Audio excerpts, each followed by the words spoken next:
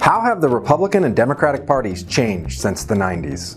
The voters who align with the Republican and Democratic parties look less like each other today than they did 30 years ago. Here are 4 big shifts. First, voters have grown more racially and ethnically diverse. In particular, Hispanic and Asian adults make up significantly larger shares of voters than in the 90s.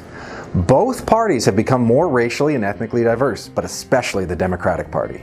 Second, voters have more education today than they did in the 90s. Back then, college graduates were more likely to favor Republicans than Democrats. Today, it's the opposite. Growing shares of college-educated voters have shifted towards the Democrats, while voters without a college degree have moved more to the Republican Party. Third, voters are less Christian and less religious than they were a few decades ago. The growing numbers of religiously unaffiliated voters have increasingly aligned with the Democrats, while religious voters have generally become more Republican. The Republican Party is still overwhelmingly Christian, while about half of Democrats are Christians. And fourth, voters have grown older over the past few decades. In 1996, there wasn't much difference age-wise between the parties.